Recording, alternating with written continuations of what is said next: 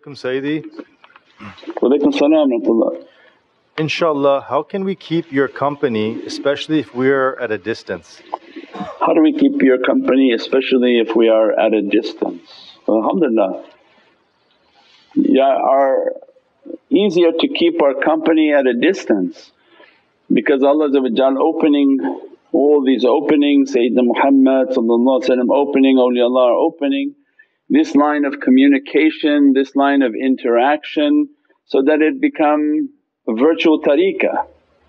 That by following online, by contributing and donating, being of service, involved with the different websites, interacting with the websites, emailing, all of that is what tariqah is. Just sitting at our zawiyah, there's not but 5 or 6 people who are helping and doing that anyways. The purpose of tariqah is to be active, to be involved, to be emailing, to be asking, to be supporting. All of those we gave talks, that's the real tariqah. When somebody says, how do I have to take bayat and is my bayat accepted? We said, that's all ridiculous. The bayat is the one who knows that he's supporting on every platform. We see his name on every single platform. He's getting from the store, he's going to the charity, he's emailing to help, he's translating articles. That's the one who has bayat. If the purpose was just to take bayat and never be seen again, then what is the value of that bayat? So tariqah is to be real, to be active, to be involved, and that Allah opened with the whole system of why we have. There's like 5 arms that are involved.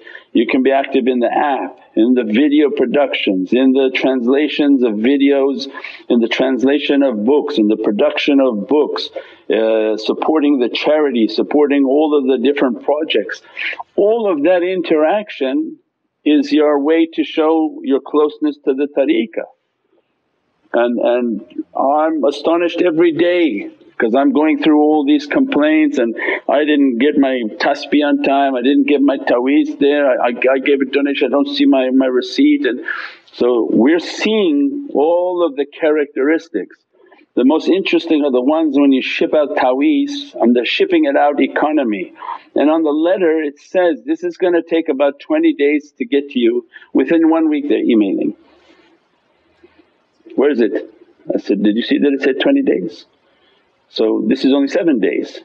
Then they email again 3 days later, where is it? So then can you see that your character is lacking sabr? So it's like a doctor's office, you're interacting however and by whatever means. You don't have to worry, why is it a store? If you would have been in Cyprus they would have had you playing in the fields and picking oranges and milking sheeps. What are you going to say, no I don't do that? And through that interaction the shaykh will find out who you are. Did you watch Yusuf Emry? Is that the Yusuf Emry or Joseph Emry? Yunus. Yunus. I recommend everybody to watch Yunus Emry because then they're going to learn tariqah exactly what the shaykh does. A big judge comes to him and says, I'm going to be now your murid, give me some fatwas to write for you, I'll start doing the fatwas here. He said, what?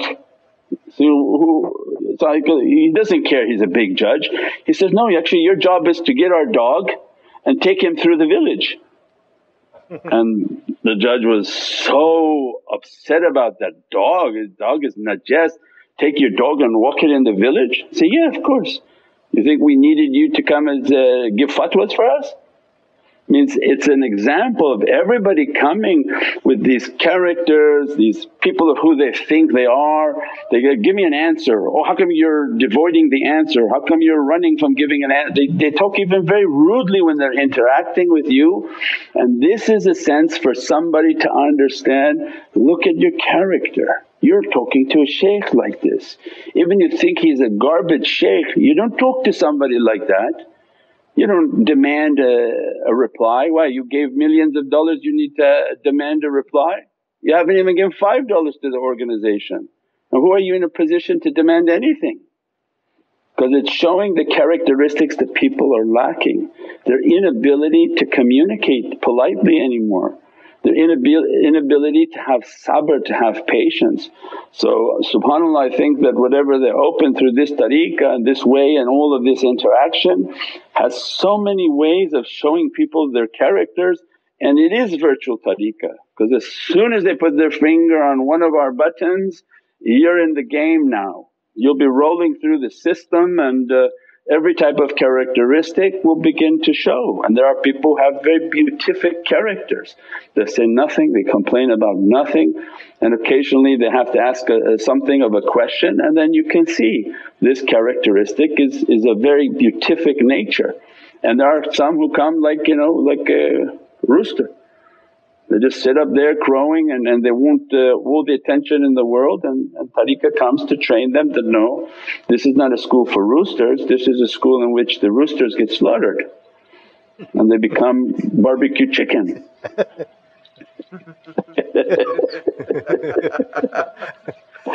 And if anyone can say it, I can because I've been through it.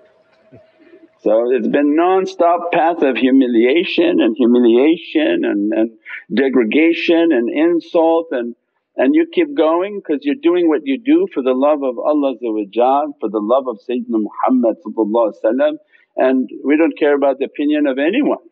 All we care about is the opinion if Allah is happy and Prophet is happy. So this is our life, and this was our life's training, and we are authorized with the ijazah to train.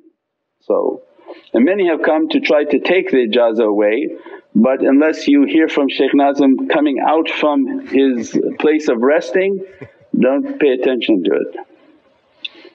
It's valid and signed and sealed by Prophet. So this is our life. Anyone can try to do anything they want, but tariqah is not easy. Tariqah is something that you have to really go through the grinding, and you have to be very conscious of every interaction with the shaykhs that you are being tested, and you never know who's replying to your email. It may be the shaykh directly.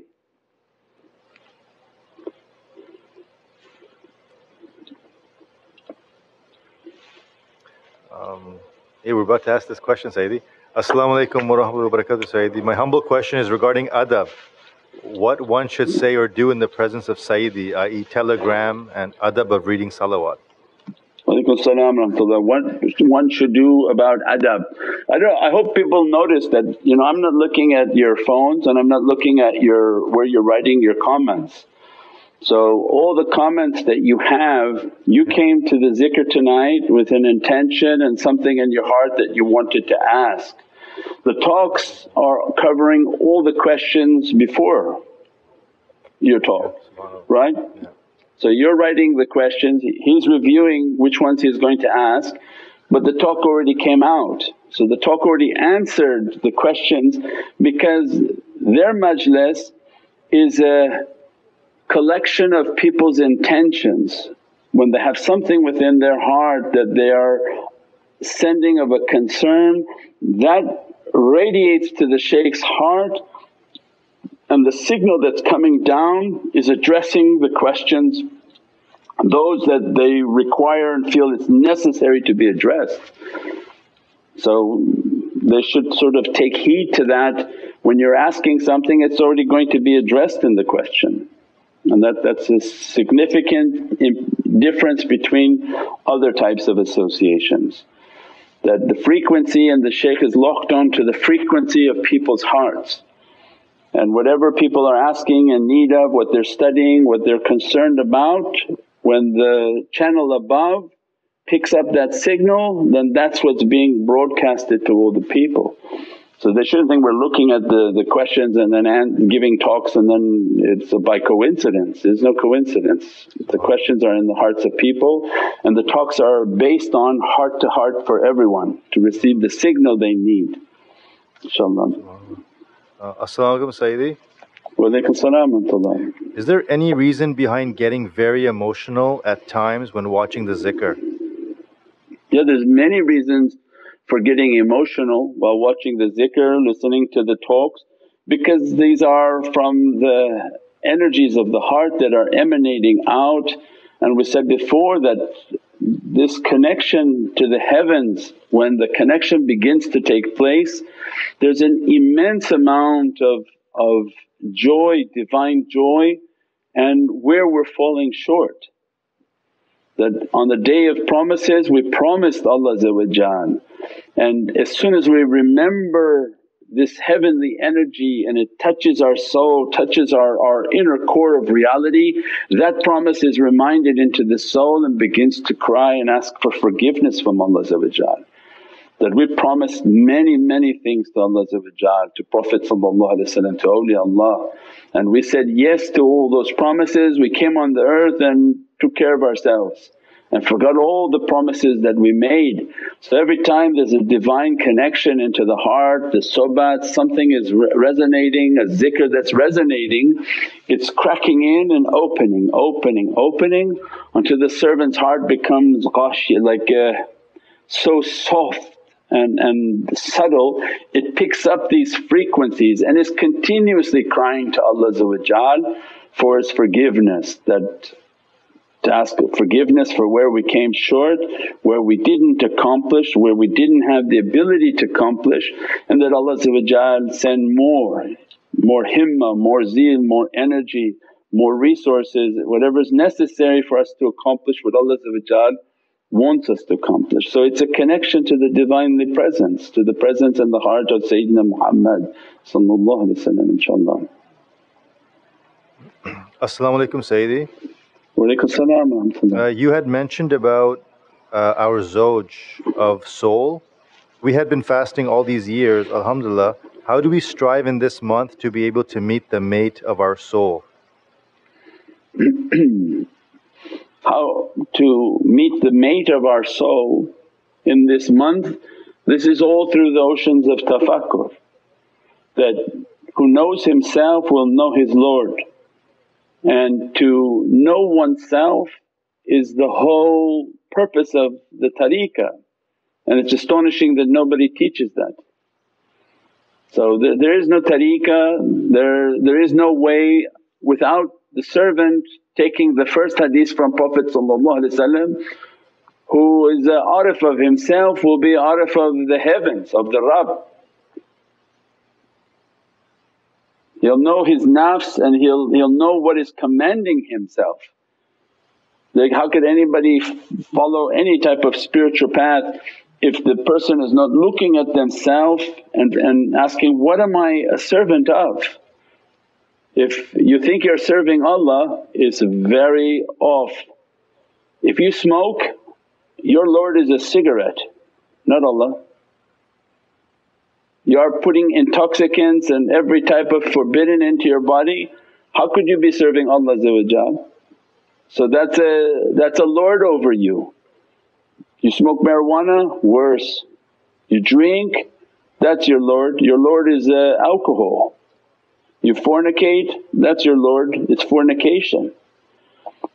Every type of vice is like butparast, is a lord on our heart stopping us from Rabbi al-Ala. So that's when we're really humble with ourselves, that don't think you're worshipping Allah. If you were worshipping Allah you would understand all these talks and you would be giving the talks, because you'd be in that Divinely Presence dressed by these Divinely lights. But when we come to tariqah we have to be honest with ourselves that we're trying to find Rabbi al-Ala. But I'm stuck with the Lord that is a vice upon me. If you're angry, your Lord is ghadab and He's all over you. So it means these characteristics, what Prophet wanted for us was, look at yourself, take a hisab and accounting continuously at yourself. And every night you sit down and think that, what am I doing? What did I do? How come I can't stop that? How come I can't stop this? Because it's a Lord. So you have to now attack that. You have to be willing to fight those demons that are trying to be Lord over you.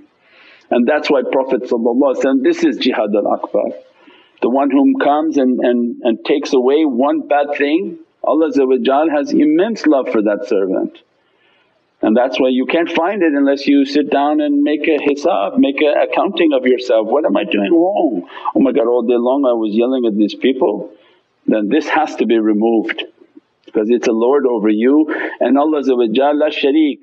Allah's light won't enter into that reality if you're going to have shaitan sitting there. So that's why these vices, they don't coexist. Qul ja'al haqq, the haqq of Allah, it doesn't sit with falsehood together, two of them, and then they shift on who's going to run you at that time. So that's why then the first step is all tafakkur. I have to sit by myself and I have to come against my demons that are blocking me from everything.